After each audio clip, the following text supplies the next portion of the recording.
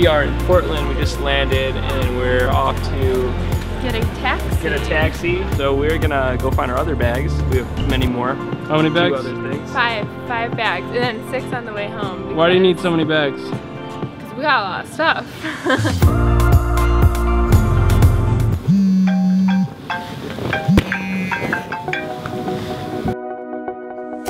Alright, we're at Trillium Lake. It is early in the morning. We got up 4:35. We got up early and we drove here. This is a really popular spot you may have seen on Instagram. So we're gonna go set up and Lisa's gonna start painting and put the drone up and we'll have some fun. I'll be painting with Newton and Winsor oil paints. So I'll be doing landscapes of Mount Hood with Trillium Lake and some evergreen trees. It's a beautiful morning. The reflections on the lake are perfect. So the trick when shooting in a nature environment is you want to make it seem like you're the only people there. A lot of the times you'll see fishers or tourists around you. So you have to get creative with your shots. We frame Lisa so she's actually blocking other people who are around her.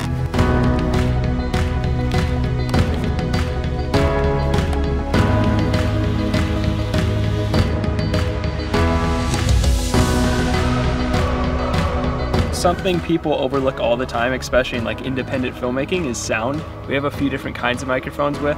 We've been shooting a lot with the Rode Stereo VideoMic X, so this gives awesome sound for basically environments. We're going to be putting on a shotgun mic, an NTG3 right now, because even though this is awesome to pick up your surroundings, if there's people talking, you're going to hear them talking. So if Lisa's talking, I can aim this at her mouth. And essentially we're going to be picking up just her voice and we're going to be rejecting the sound all around her.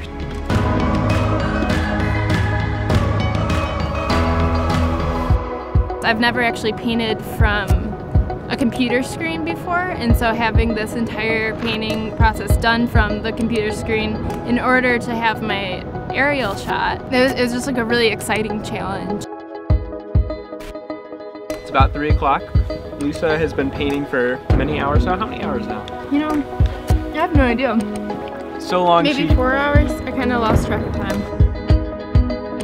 So we've been here all day from before sunrise to now the sun's setting. It's getting pretty chilly right now. Lisa did a great job painting the scene from the aerial perspective. I just kind of jumped in head first and it just really made me think you can do anything. If you really want to do something and try something new, like, it's always worth it. I just want to say thank you so much to Jerry's Artorama for all of the supplies. The materials were great. I couldn't have asked for anything better. If anyone is interested in doing something like this, I recommend Jerry's Artorama. They have a great selection.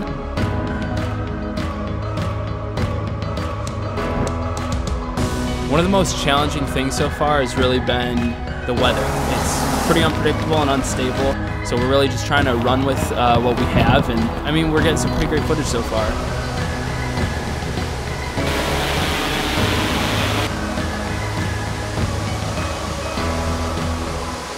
All right, after this vehicle leaves the parking lot, I think we'll have you take off.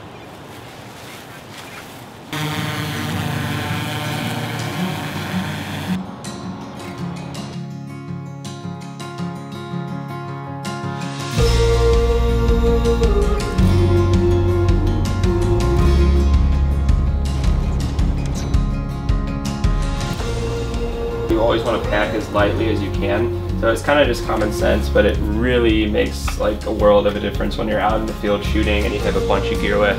We have everything packed in 2-man Frodo bags, the drone case, and obviously we have the Ronin with. We're really trying to venture off the grid as much as possible for this trip. So having this Jeep provided by Dick Hanna's Jeep dealerships has been incredible to really give us that ability to get to those rustic locations we're looking for. Haven't seen much of the sun this trip. So when we get a chance to see the sun, we gotta throw the drone up. So we just got to Cannon Beach and we're at Haystack Rock. We've got 17-mile-an-hour winds coming in from the ocean, so it's gonna be interesting putting the drone up. Right now we're composing our shot. I'm flying, Lisa's flying the camera. I'm gonna hand over the controls to Lisa right now. This is her first time flying the drone, so we're going to give the artist the ability to actually capture the shot.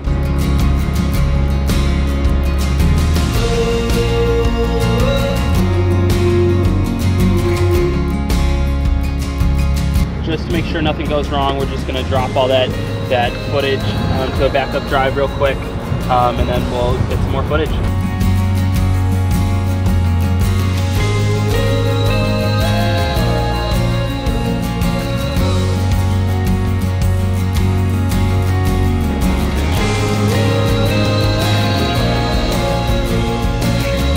We are packing up the Jeep and about to go get some clam chowder, yay!